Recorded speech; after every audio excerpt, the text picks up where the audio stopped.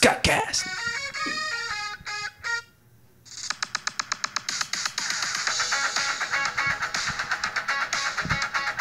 Nerf, Jeff, Scott, Jay, Oscar, everyone in the room doing a podcast. Skotcast, Skotcast, Skotcast, Skotcast. We do a podcast and it's called the Skotcast. Ooh, yeah, yeah. I say we just cut that one in and that's the one.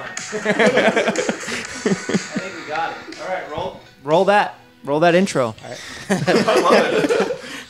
And we're back with another episode of Skotcast. Hope you guys like the new intro music. I hate it. Well, it's our new intro music. It's great, and it's going to stick forever. Oh, yeah. Good call, Jay. You're on point today. No, in all seriousness, guys, we're looking for an intro jingle. We're going to have a little contest. You guys send in potential intros for us. And if you win the contest, Scott is going to do a song with you. He's going to tour with you. You can open for him. This is a big deal, dude. If we're going to have an intro song for life, we're not going to go back and change the intro song like we did the name seven times. First of all, I fucking write jingles for a living, and you're doing a contest to get other people to write jingles. What is this, episode 18? 19. All right, we're 19 episodes in. You've been saying you're going to do the jingle. I know you're busy. I never said I was going to do a jingle until just now. I didn't know we were looking for a jingle. It's time to get into the episode here. Well, welcome back, guys. It's another episode of your favorite podcast. What's the podcast? It's your podcast, the Skotcast. Who put a straw in my drink? Oh yeah, we do not cancel him. Cancel him for that. Seriously. Who did this? Jay, did you put a straw in my drink? This is not our fault. We changed our coffee providers. I gotta get this out of here. Please get rid of all of it. Thank you. All right, my seat is vibrating. How do I make that stop? How do I turn mine on? What do I do here? Well, it's going to be a real low energy episode because I am on no sleep and I'm completely running on fumes here. That is, really hard for me to hear because I also didn't sleep very well. Well, that's nice, man. Who really needs sleep anyway? I'd like to talk to the guy that said you need to get at least 5 hours a night. Because I've been running on 5 a week, and I feel great. Do you? I feel better than ever. I've been running at sunrise every day. You look kind of insane right now. I'm at that point where it's like, you know how you kind of feel drunk if you didn't sleep for like a good enough amount of time? I think it's called sleep deprived. I think you're breaking point. What's that movie, Point Break? Who's the actor in that? Is that Keanu Reeves? Yeah, that could be us, man. You could be Bodhi, and I could be the guy that Keanu Reeves plays. Well, of course, you're the guy that Keanu Reeves plays. Whoa.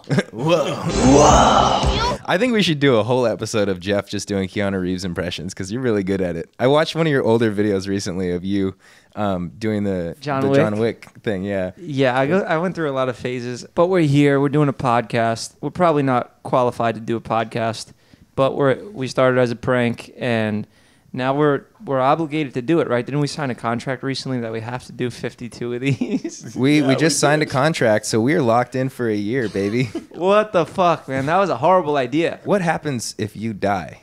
Do I have to carry on this podcast without you? Do we get out of the contract? No, you're in contract still. You'd be in contract. I'm in contract on my own. And then if you don't continue with it, I think you'd be executed.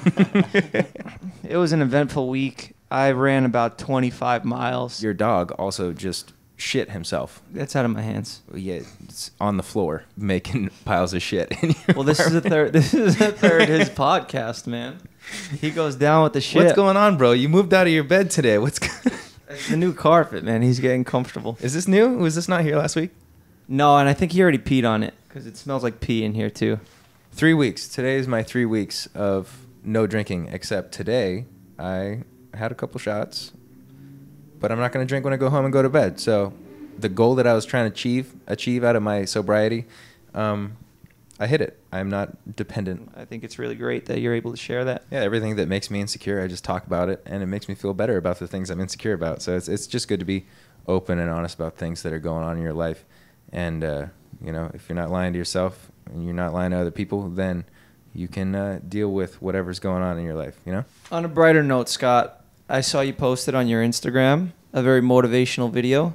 Oh, yeah, on Twitter. You posted on your Instagram story, right? Oh, it wasn't on my Instagram story. I'm an idiot, man. I try to make you look dumb, and I just flipped it around on myself and made myself look dumb. No, dude, we're all dumb. You know, that's the point of this podcast. Yeah, it's a video of my first performance compared to my most recent performance and how much has changed. And I guess we could just play the clip. Yeah, I feel like maybe I only know you like after you already rehearsed a lot. It was after I had already like started on doing my whole musical thing. I mean, we should play the clip and then we can talk about it. But yeah, it's like 15 seconds of my first performance and you just see me forgetting my lyrics. Yeah, this was pretty bad. Let's just roll it. Scott was up all night yesterday practicing his song because he doesn't know the lyrics to it.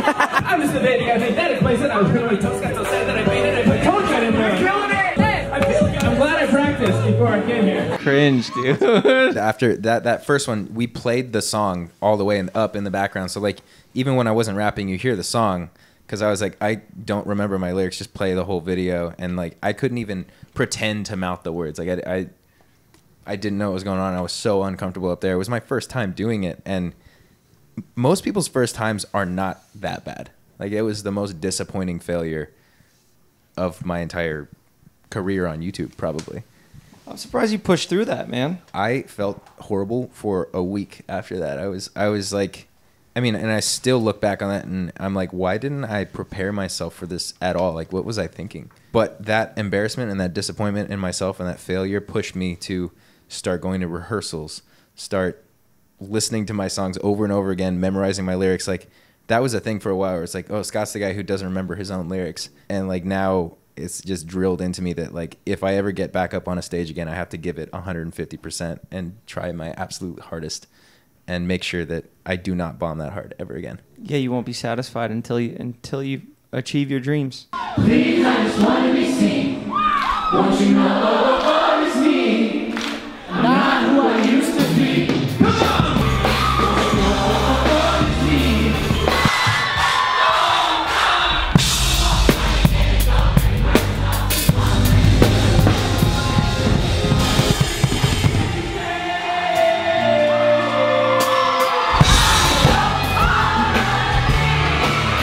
It's nuts, man. That's so sick. It feels really weird like watching a video of myself doing something well and acting proud of myself. But I'm proud of myself for not giving up and practicing and doing what I wanted to do and not being completely horrible at it. Well, I'm proud of you too, Scott, and I'm excited for the tour, and I'm going to go on it with you. We're going to keep the podcast going. We just bought the new gear, the portable setup, so if you were worried about that, if you were freaking out, what are they going to do when Scott goes on tour? Is it just going to be Jeff and Nerf there? Your dog farted again, by the way.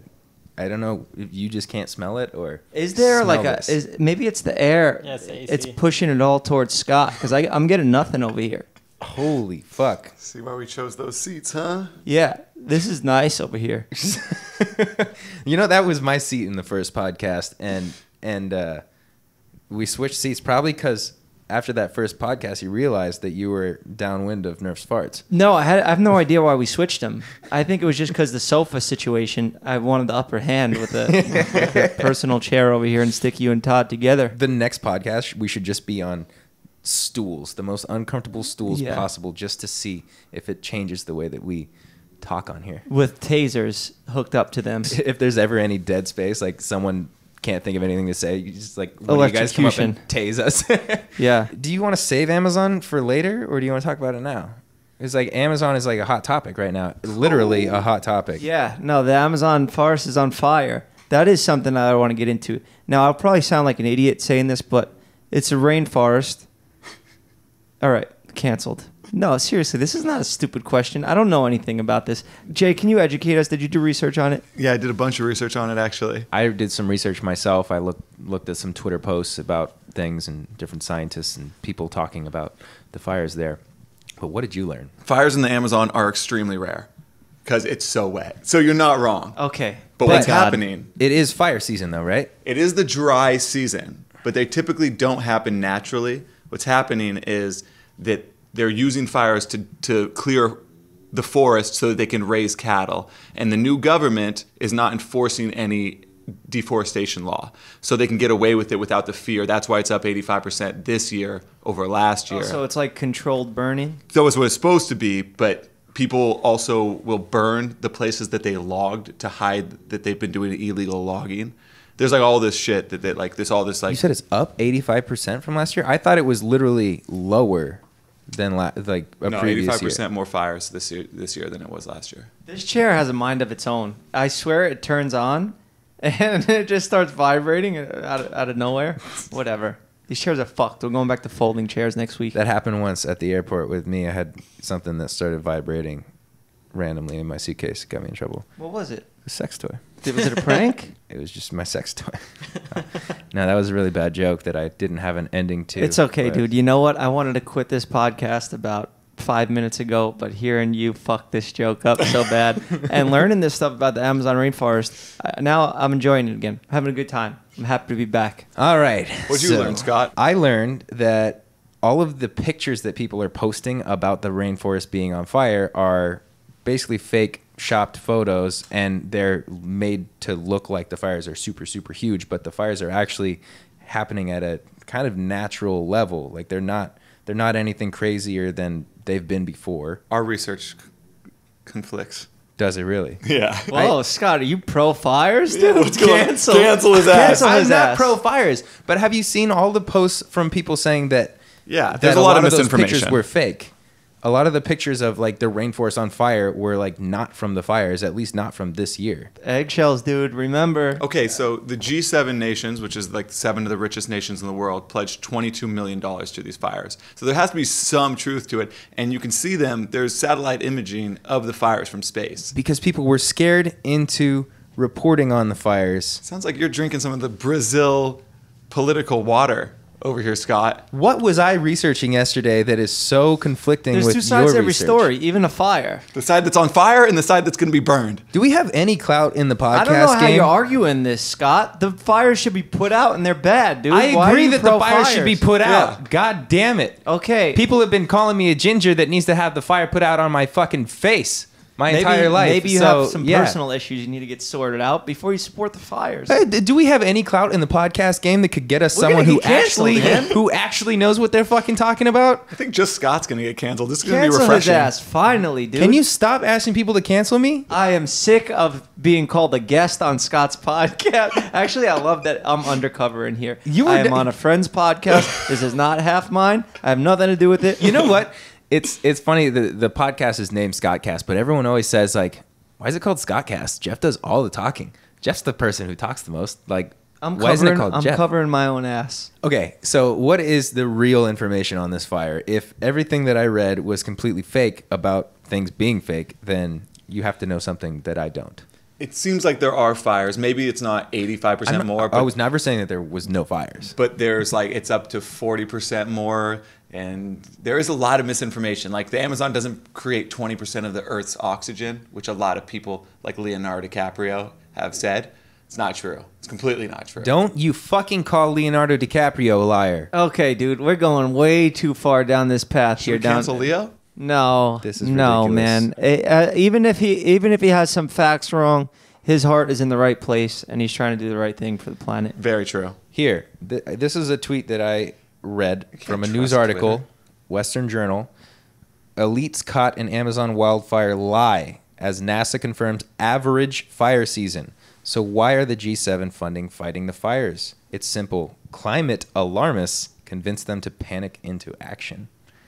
That is one of the things that I read. It's just funny to see Scott swipe and there's a selfie video of him like, "What's up, guys?" It was me recording. What's up, Sydney? I'm super excited to be there at Big Top Luna Park on September 22nd. It's me promoting my show, and if you can see this, it's look at how many videos there are of me doing it. It's not a one-take wonder. That's like I mean, it's interesting. I think that people need to do some research and educate us in the comments. They love doing that, you know, telling us what we got wrong. Forbes. What was the percentage that you said that the fires were I'm up? seeing 39% now. Amazon deforestation is 75% below its 2004 high, which is about obviously this. that's a long time ago. But it has 15 risen. years ago.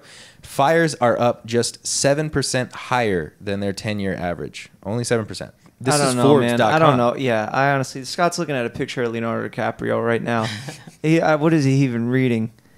Forbes.com. I said that 3 times. I'm going to have to go do some more research. I think that we definitely just, if we're going to talk on these things, maybe we need to come to a consensus before we start podcasting unless people enjoy us going back and forth, because I think it's kind of entertaining. We can just all agree that fires are bad. We should have less fires, less deforestation. We don't know what's fake, what's real, who's right, me or Jay.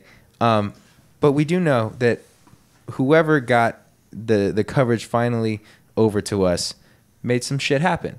Look at you looking at me like I'm fucking crazy over here. All right? What are we, CNN now? What are we doing? We're S&J, bro. We're here to raise awareness about the fires. I don't know why Scott is supporting the fires, but we're gonna put a link down below where you could get educated. You could help out. We're gonna try to help the planet. The last thing, Skotcast. Skotcast is helping the planet. The Skotcast is helping the planet, and that goes right into the last thing I wanted to say was that every influencer has a different way of getting involved in topics like this. Like James Charles posted his viral nude recently, and then you open the picture and it said, "Save the fucking Amazon forest." And what we're doing is another version of bringing awareness to this issue, talking about it, even though we don't know that much about it. Through misinformation. We're doing maybe not the right thing, but we are trying to help. And it's the thought that counts. Hopefully we didn't make it worse. Did talking about the fires feed Why the don't fire you try and this, make them Scott? stronger? Just go down there with all your money. Take all your money out of the bank. Just get it all in 20s, 5s, 10s, even singles, and just throw your money at the fire. Maybe that'll do a better job than what you just did. Just throw your money in there. Just fuel it at this point. Let's get into that next stupid video that you were showing me of the guys fighting. Who was that? So the big one is Fuzi, well-known YouTuber, and the smaller guy is Alex Wasabi. Also well-known YouTuber. Oh, yeah. Also just well-known. not to sell him short. Yeah. What?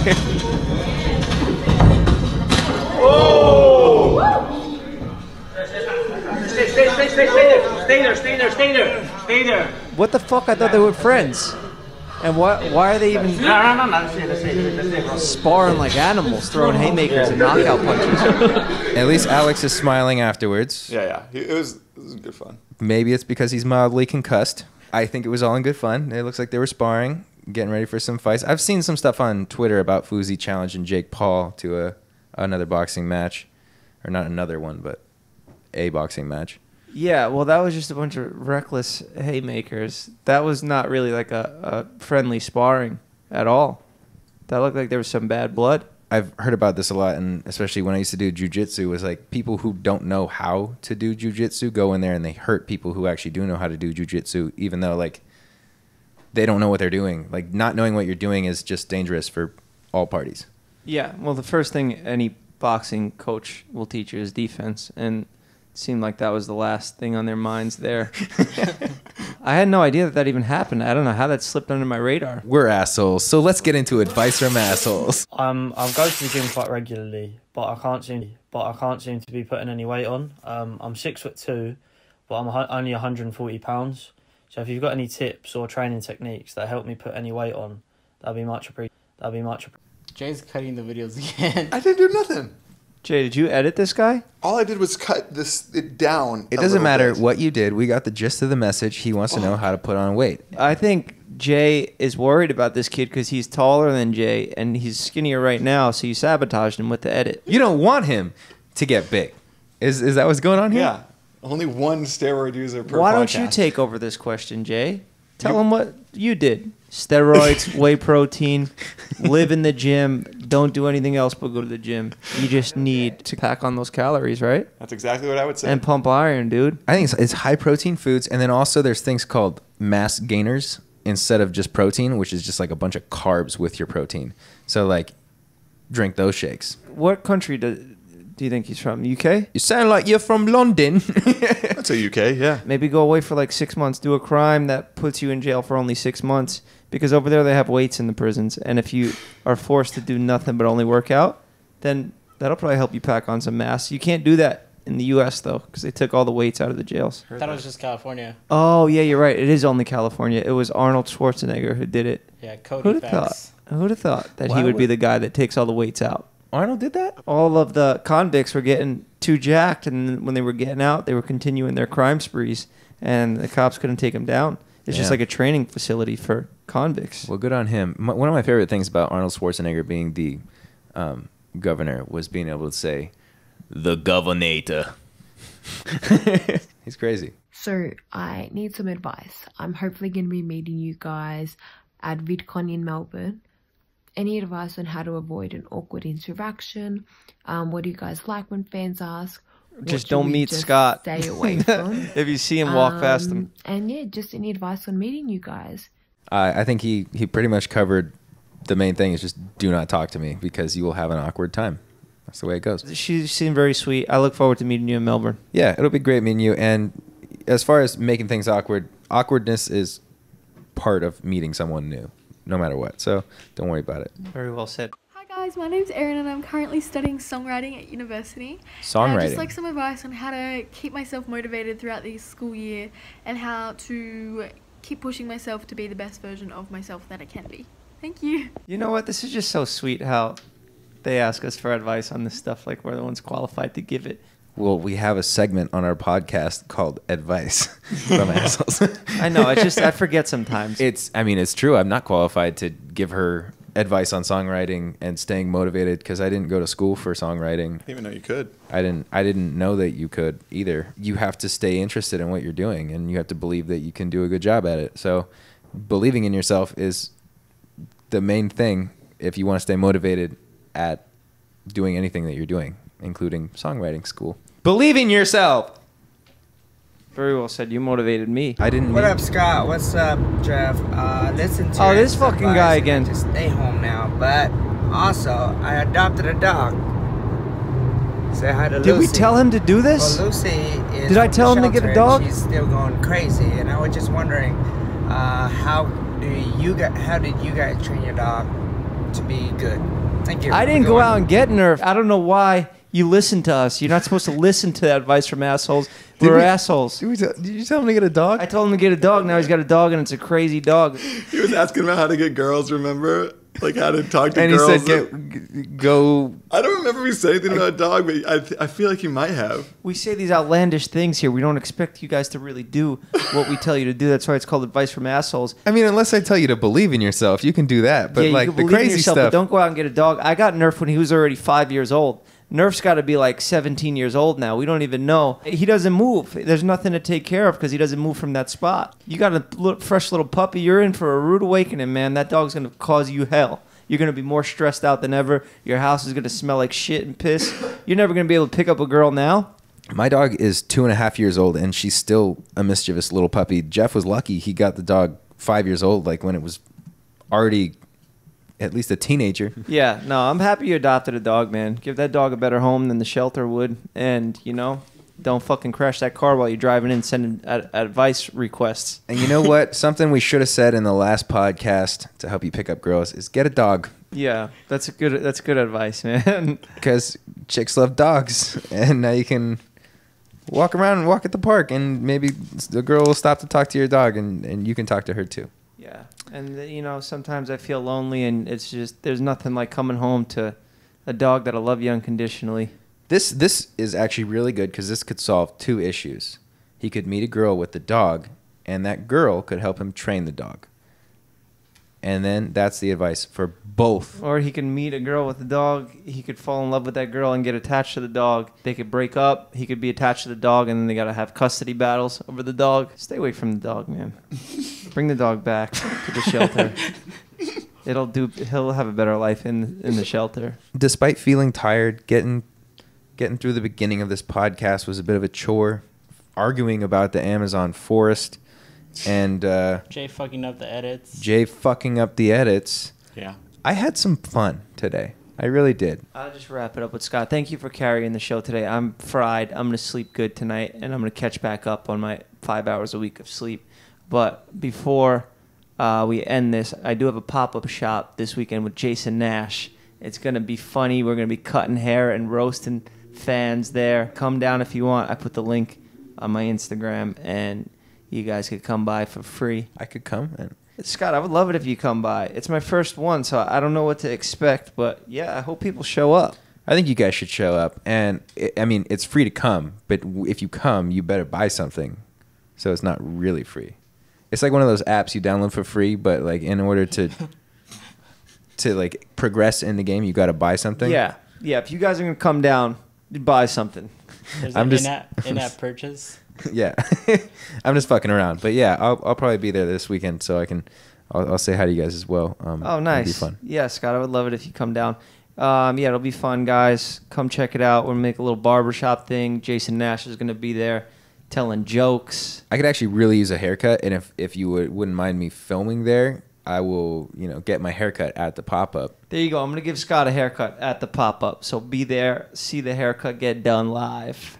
It's going to be nuts.